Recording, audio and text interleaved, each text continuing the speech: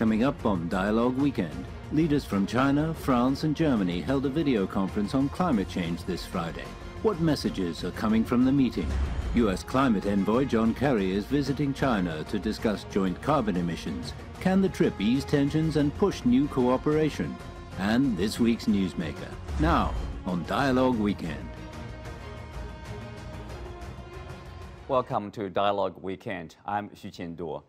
Leaders from China, France and Germany held a virtual meeting on climate change.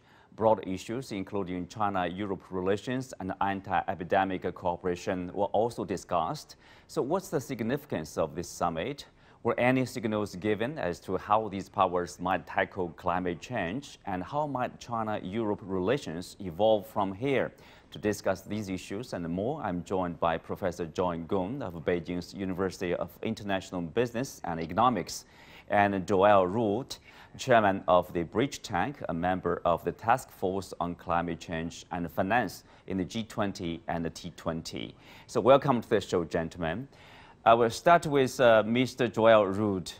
The summit, which took place on Friday, is actually a week before an Earthly Summit to be held by the US, President Joe Biden. So the timing, is there any consideration or special consideration behind the timing?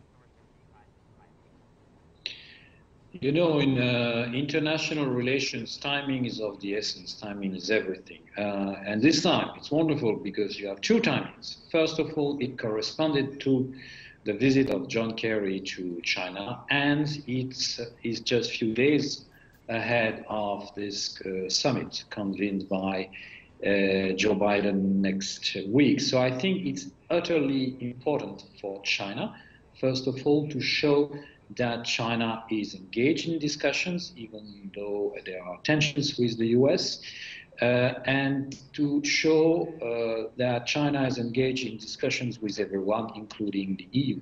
For the EU, it's the same. The EU has been a leader with China during the absentee period of the US in the Paris Agreement under the Trump administration. So the timing is important. But I would want to add just one thing, is that timing is important, provided you manage to have a result. And I think two results which are, I would say, not enough emphasized by commentators on these meetings are the two results that follow. First of all, China said, President Xi Jinping said that China would ratify the Kigali Amendment to the Montreal Protocol, which is a mini treaty that, dating 2016, that aims at phasing out the hydrofluorocarbons. We always talk in climate change about CO2. The HFCs, the hydrofluorocarbons, are utterly dangerous for climate change, and China committed on that.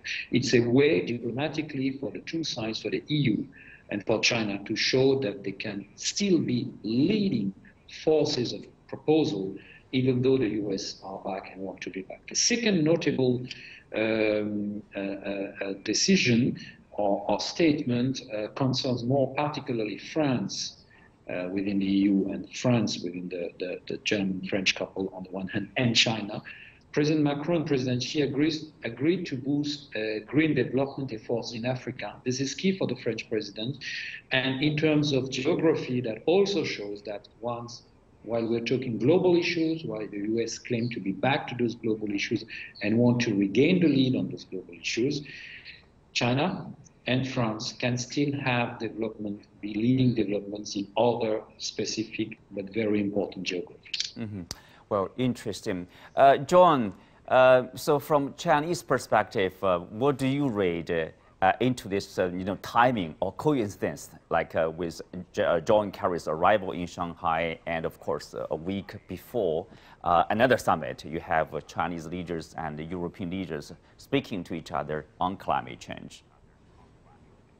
Yeah, I totally agree that timing is very important. I think the significance of this meeting is that there is still significant ground for policy coordination between Beijing and Brussels, especially Germany and France. Reportedly, this conference was initiated actually by Chancellor Merkel.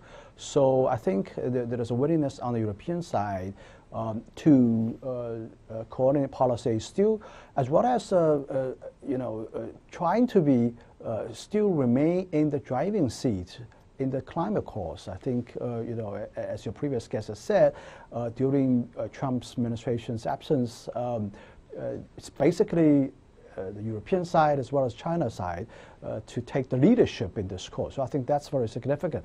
Another thing I want to add is that reportedly, climate is not the only topic on the agenda between the both sides' leaders. Reportedly, they also talked about the China-European relations, and I think this is extremely important in the wake of, unfortunately, the rounds of sanctions initiated by both sides regarding this totally bogus issue, in my view, about Xinjiang.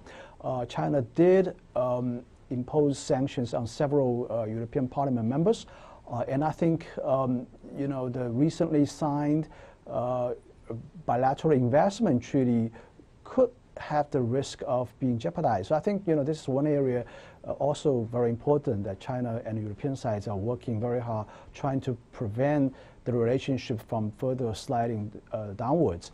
And I think it's very comforting to see that this call being initiated by Chancellor Merkel, who is probably the most ardent supporters, one of the most ardent supporters of the CAI, the bilateral investment agreements between, right.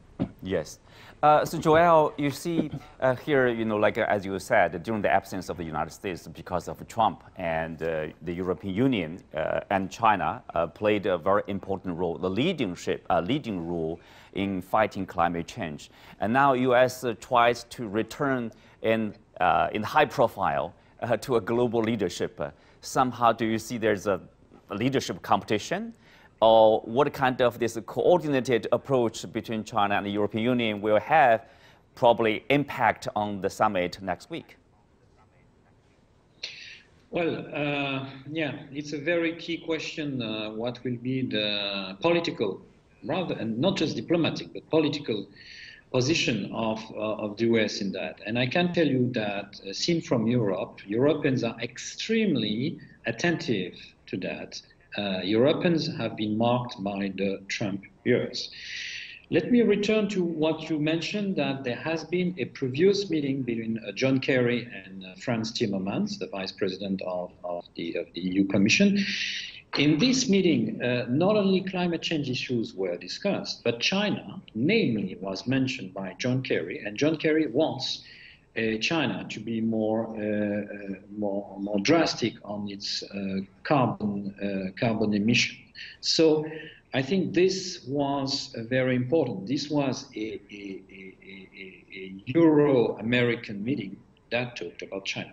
Now, the meeting we had yesterday was interesting on that account because Chancellor Merkel notably again reassessed, recognized the efforts of China in looking for a 2060 net zero carbon position.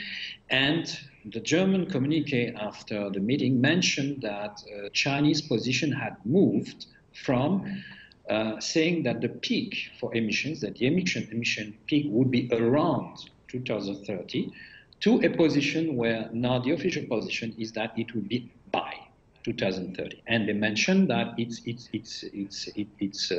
an improvement, it's an effort. So these efforts are recognized. Now, where we stay on the negotiations themselves is that Europeans and Americans would welcome China, considering that this peak of emissions is brought to before 2030, maybe 2025. This might be in the future. If we have the same conversation in 2030, I'm sure the peak will not have been 2030, but before, because China has always succeeded in its commitments in terms of climate change, and has always been able to prepone that. But until we are there, politically, the US want to leverage on that. Now, we think from Europe, there's a wide consensus from Europe on 2 points. First of all, the US having been an absentee, we want to see that the commitments that will be taken in the coming meetings on the 22nd of April will not be able to be worked back by a next administration. Right. Europe doesn't want to see a back and forth administration. And the second thing, Europeans are very attentive on their sovereignty now, and they would want to have a US which is rather mild and rather soft-spoken until the Glasgow agenda. So I think that on that, China and the EU have a common interest. Mm-hmm. Can you briefly also talk about this, bilateral relationship between China and the European Union? We know the recent setback between the two countries over Xinjiang and other issues. But with this summit, somehow help stabilize and showing this readiness or willingness, from both sides to move beyond the frustrations, say. Well, I'd rather stick to my area of competence, which is climate change and investment, and not venture into Xinjiang issues. But I don't think we should talk about a setback. In diplomacy, one should disentangle between the short term and the long term. On the long term, this negotiation, this treaty, has been a 7 years negotiation. During the 7 years, the Chinese economy has considerably changed, modernized. It has challenges ahead, and the same for the European economy. So the two economies have an interest in moving further. And one doesn't offset 7 years of negotiation for whichever tensions. Those tensions also correspond to elements that are accounted for in the current agreement. Those notions of so-called forced labor are already considered and envisaged in the agreement. So basically, the leaders agree. And what is important in this meeting we had yesterday is that Germany is the country that was instrumental in having this agreement at the end of last year, but France is the country which will be chairing the presidency of the EU at the foreseeable time of ratification of the treaty. So this gives a sense of continuity. And last point, there are talks about Angela Merkel having a last visit to China in September in hand with Emmanuel Macron to show this sense of continuity. So I think we have to look long term on those, especially on those issues which are global public goods. The Paris Treaty, the Paris Agreement cannot be fulfilled in just a few years. We have to look long term, and the series of meetings show a continuity that's important. So